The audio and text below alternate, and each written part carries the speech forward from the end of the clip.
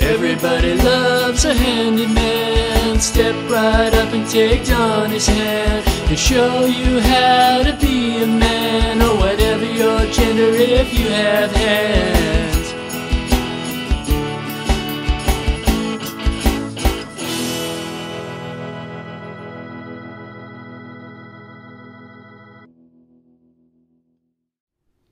Are we rolling?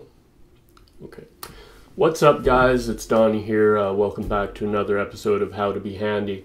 Now today, as you can see, I was gonna hang up my silver play button above my bed here. Now I thought this was the perfect opportunity to kind of demonstrate a good way to find a stud. So as you know, if you want to fix something to a wall in order for it to be more secure, you're going to want to have the fastener drilled in or screwed in, nailed in to a stud, okay?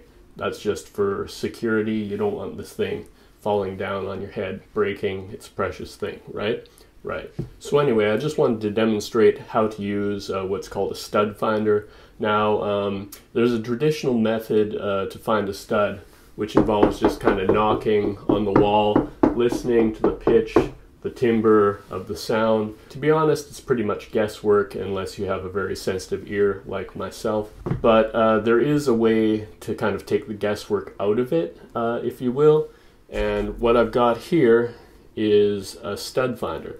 Now this one is made by Zircon. It's a very reputable brand. So basically, like I say, instead of hammering on the wall with your fist, trying to hear where the stud is, you basically just have to press this button, and when it senses a stud, I don't know if you can see that, but there's a green light when you press in the button.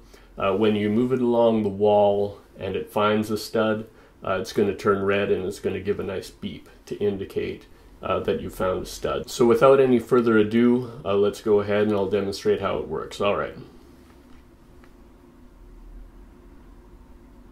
No, it's not working. Can you... Okay, I'll try it again.